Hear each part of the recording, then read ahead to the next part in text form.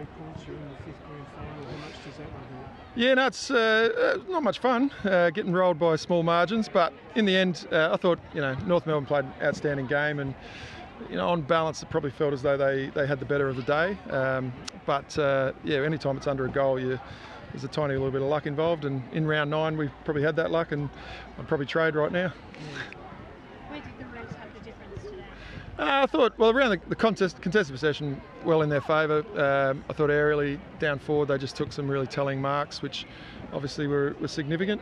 And then, obviously quarter 1, we just, pretty disappointed that we, in both the finals which we've lost, we just haven't quite had the level of intensity that we'd expect of ourselves from the first minute of the game. So, we'll have to live with that one.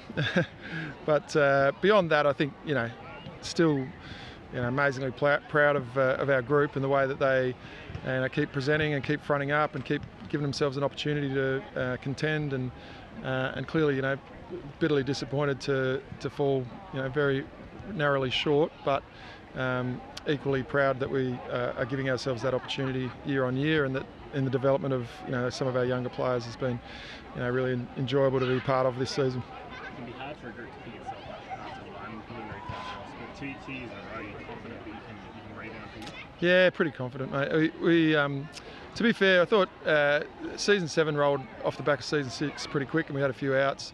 So I actually felt as though, maybe that was our level last year. Whenever you're in the prelim, you want to win it and you want to go on to contend. But this one probably stings a little bit more, because I feel as though our best footy could well have been good enough to play in the grand final. But ultimately, our opponents also played an outstanding brand on both occasions. So we just cop our licks. You rebounded from that first quarter and you got right back in it. Have you seen a better mark than Ian Hatchard's? That was a pretty good one. Have you seen a better AFLW mark? Well, I was watching it from ground level, so I only really just saw the end point. So I'll go back and have a look on replay. But yeah, clearly I'm a super talented player, and just can do some things can help our team get over the line.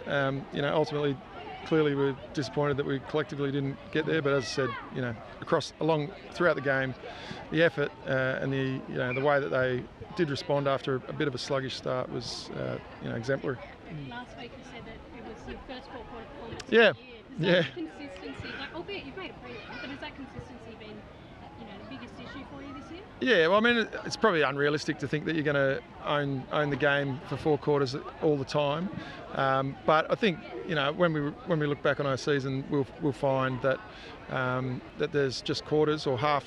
Often it's 10-minute periods where we just aren't quite at our level, and therefore.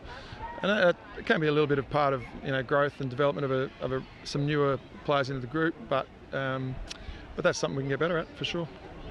North turned the final series on its head with what they did to Melbourne. How much have they been a bit of a surprise with what they've managed in this final series? Yeah, I don't think surprised, to be honest. I think they played really good footy all season. Defensively, they were number 1 across the season. As I said, we played them in round 9 and got the win, but on many days they should have won that game as well. So I don't think it was a massive surprise that they've been able to put together a really strong final series to date. And obviously next week's game will be really strong, really good one. We played both those sides and they've beaten us both by narrow margins. But you'd anticipate that it'll be another cracking game. I mean, overarching the standard of footy across the competition throughout the whole season has been at a really high level, and I think the game's in good shape.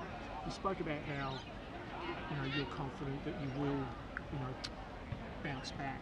What do you do now? We have a break. We don't do much for a little while. And the reality of the AFLW landscape is there is a really long off-season period. So while I'm no doubt they'll be burning a little bit the players, it's actually pretty important to have a little period of recovery, rejuvenate, and then they'll just get back to work. They've just got a massive pride in their performance. They love trying to be good, and they'll front up. And I've got no doubt at all that winning and losing, as I say, stick it under a goal. There's a little bit of luck involved, and it won't. I would be very, very surprised if it impacted their desire to be good. Still got to trade and draft before you do have that break. Are there any areas